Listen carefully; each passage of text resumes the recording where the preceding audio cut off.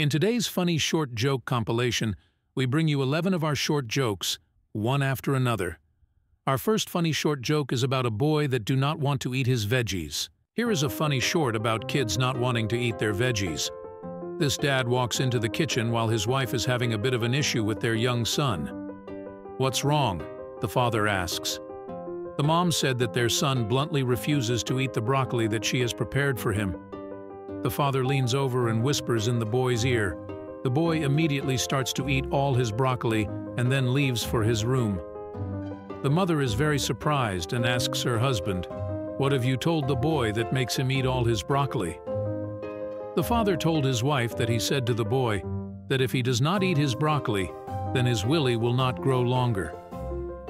The mother was dumbstruck. Then she turns to the father very angry and hit him with a cloth. "What is that all about?" the father asks. The mother replied, "Now why did you not eat your broccoli?" Our next funny short joke is about an old man that rear-ended this aggressive youngster. This old man rear-ended a car in traffic. The other driver, a young guy, jumped out of his car and immediately confronts the old man. "Here is at least $5,000 of damage," he shouts. "If you don't pay me immediately, I will beat the pulp out of you." The old man said that he does not have that kind of money, but that he will phone his son, who trains dolphins. As the old man is on the phone speaking with his son, the young guy took his phone and shouted, "I don't care if you train dolphins as long as I get my $5,000 immediately, else I am going to hit the pulp out of this old man." The old man's son said that he will be there in 10 minutes and hung up. 10 minutes later, a pickup stopped, and a huge man climbs out of it. He walks over to the scene and said to the old man, "Dad, I told you before, I train Navy SEALs, not dolphins." Now we bring you a funny short joke about a forgetful old man doing shopping for his wife. In this funny short, we tell you how the old deal with forgetfulness. This old gentleman was walking through the supermarket to buy some food. The main item on his shopping list was a chicken, which his wife told him to buy. Unfortunately, his mind is not what it used to be, and he cannot think of the bird's name that he was supposed to buy. He wanders up and down the aisles looking for something resembling a bird, which should lead him to a chicken for his purchase. He stumbles upon a box of eggs. A glint of hope came onto the old man. Immediately he knew what he was supposed to buy. Very impressed with himself, he grabs the eggs and marched over to the teller. He then asks, "Lady, please can you tell me on which shelf I can find the mother of these eggs?" In the following funny short joke, we have a mother that had enough of a clever teenager. This teenager was giving his mother grief. She did not allow her children to misbehave, not even aggressive teenagers that always complain about everything. She said to her son, "If you are going to give me grief today, then I will unleash all hell on you, and I will knock all 64 of your teeth out." Do I make myself clear? The teenage boy knew not to test his mother's patience, so he went to get some comfort from his father.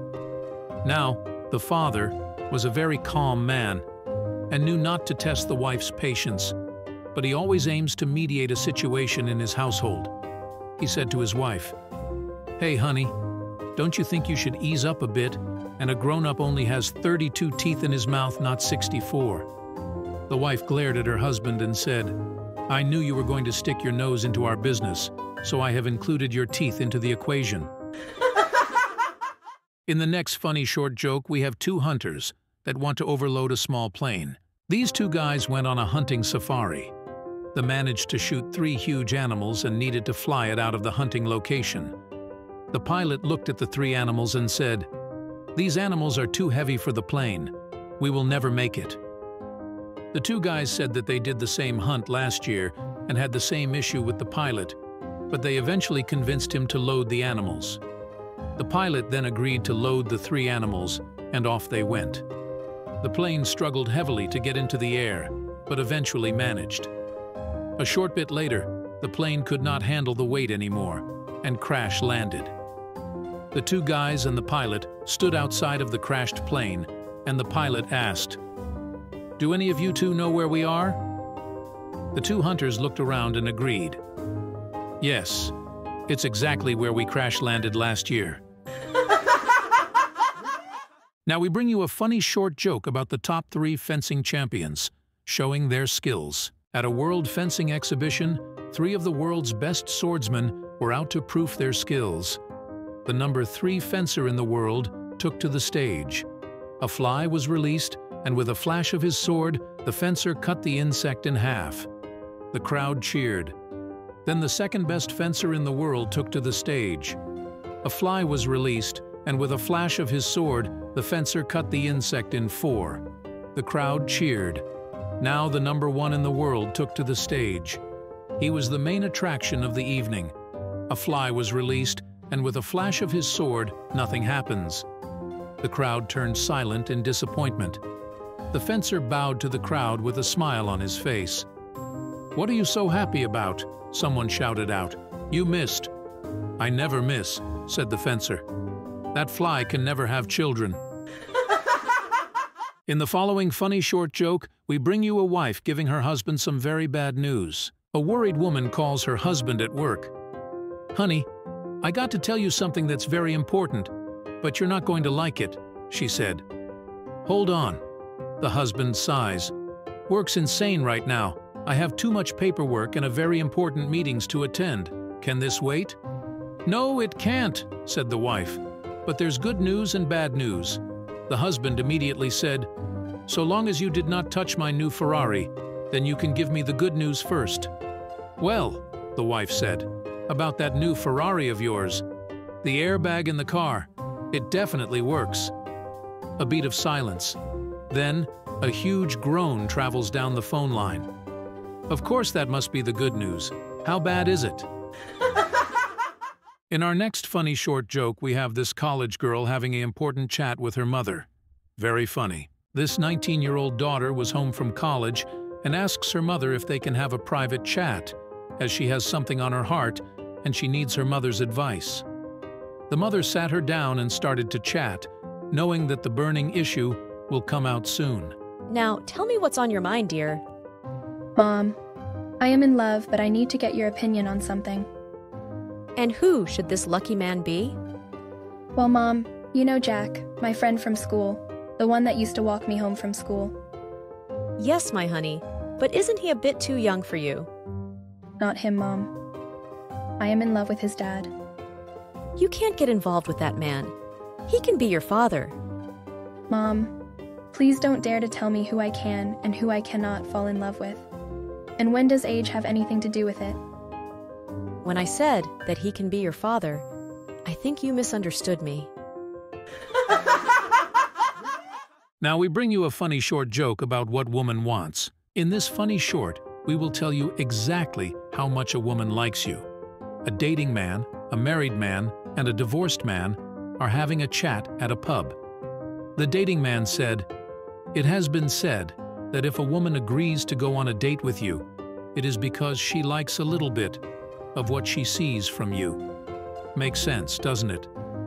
The married man replied, "As time goes by and you feel it's time to ask her to get married, and she agrees, you should not forget that a woman agrees to get married to you when obviously she likes a lot of what she sees from you."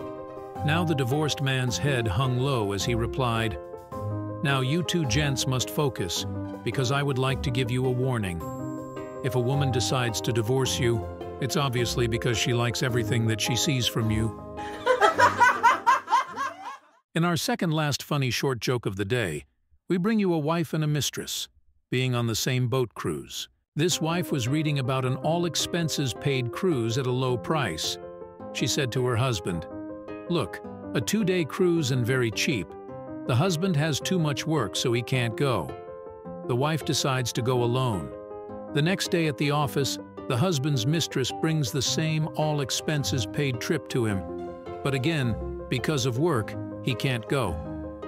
A week later, the man's wife returns from the trip and show him the pictures. On the pictures is his wife and his mistress. "Who is this woman?" the husband asks. His wife said, "This crazy one, she slept with all the men on the trip. She's really cuckoos." Next day at work, the mistress brings her pictures, and again the man's wife features in them. "And who is this woman?" he asks. His mistress said, "Nice woman. Think she was on honeymoon. She never left her husband's side for a second." Just before we bring you our last short joke of the day, we would like to thank you for watching our short funny jokes. These shorts are published daily. If you like this compilation, then please press the subscribe button and the bell icon. This way you will be notified for our following release. Have a nice week. Here goes. This well-known football player is used to everyone recognizing him wherever he goes, and has a huge social media following. Because of this, he is always forced to talk with people. This makes him very tired, and he, by choice, doesn't start many conversations. One day, returning from a big game, got into the back of a taxi at the airport as he needed to get home. The taxi just stood there idling while the taxi driver stares at the football player in his mirror. The taxi driver then said, "Please, can you give me a hint?" The football player said, "I have played 50 games for Manchester United and 15 games for the English team. Is that hint enough for you?" The taxi driver responded by saying, "Please don't be stupid now. I wanted to know what the address is that I need to take you to."